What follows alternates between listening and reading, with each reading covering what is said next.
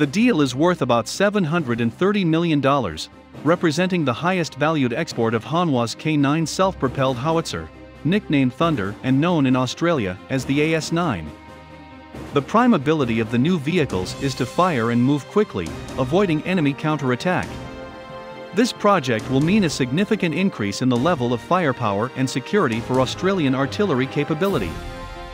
Hanwha's K9 features a proven 155mm/52 caliber gun in service with 7 nations around the world: South Korea, Turkey, Poland, India, Finland, Norway and Estonia.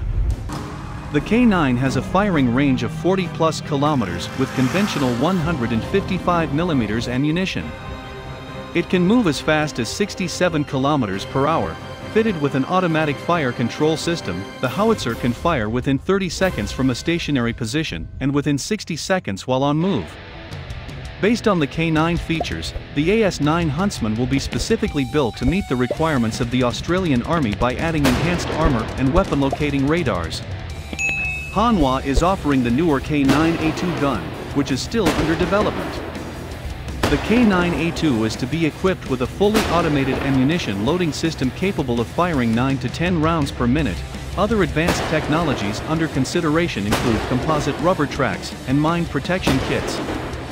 The self-propelled howitzer capability, including a strengthened industrial base, is one of several projects that will modernize the Australian Army, ensuring it continues to maintain a capability advantage now and into the future. The AS9 facility will bring economic benefits to the domestic industry by creating hundreds of local jobs and becoming a national asset for military capability. A request for proposals for the program is expected to be released as early as 2022. Team Thunder includes Pearson Engineering, Horseman Defence Systems, Leonardo in the UK, and Canada's Susi Defence. With the advanced K9 technologies, including an autoloader, Hanwha Defense is also looking to participate in the U.S. Army's Extended Range Cannon Artillery program.